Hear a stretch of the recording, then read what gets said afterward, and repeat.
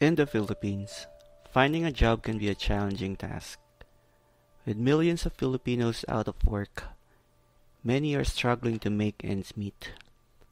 But the situation is about to get even more dire, with experts predicting a global recession this year and the local economy already showing signs of a downturn. For the unemployed, it's a perfect storm.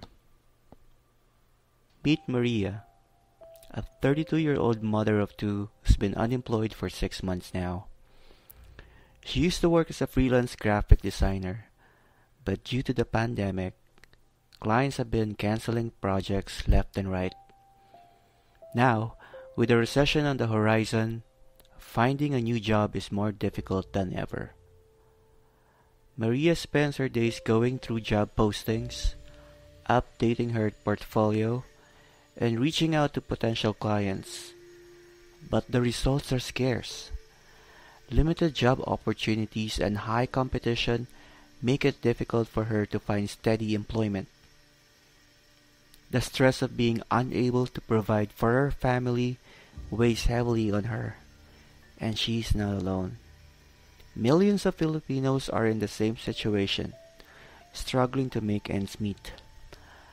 Maria is so determined to not just get by but to thrive during this difficult time of unemployment. She actively seeks out opportunities to network, attends job fairs, and works on developing new skills to improve her chances of finding employment. A day in the life of an unemployed Filipino serves as a reminder that in a challenging job market, perseverance and determination are vital to succeed.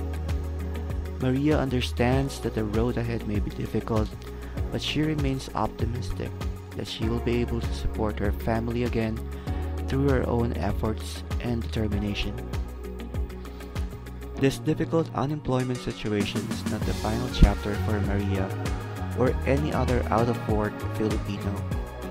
With perseverance and access to the right resources, they can navigate through these challenges and emerge successful.